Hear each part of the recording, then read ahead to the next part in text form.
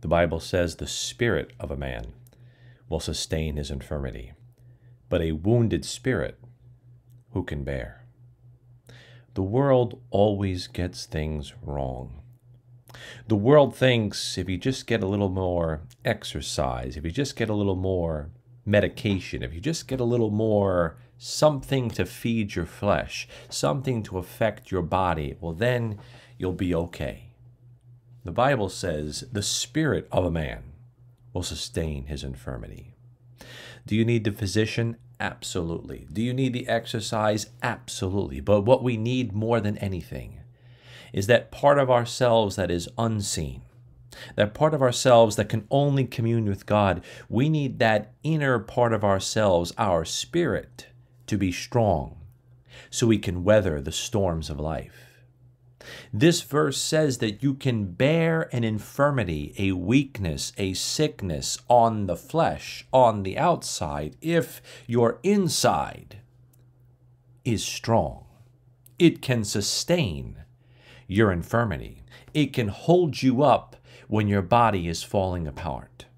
But a wounded spirit, who can bear?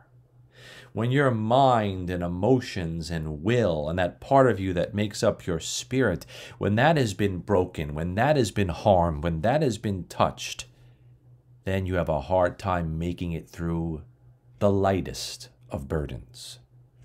So as a child of God, put the emphasis where God puts the emphasis. Work on your spirit today.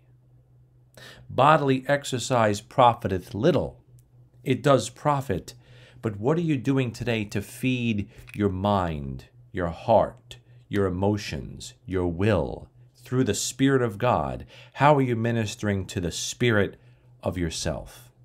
Because the spirit of man will sustain his infirmity. The best thing you can do to make it through your weakness is to work on that man on the inside, to work on that part of yourself that is not seen.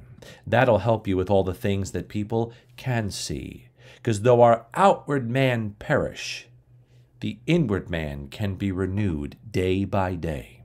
And that indomitable spirit can give you strength for whatever infirmities the flesh lays upon you.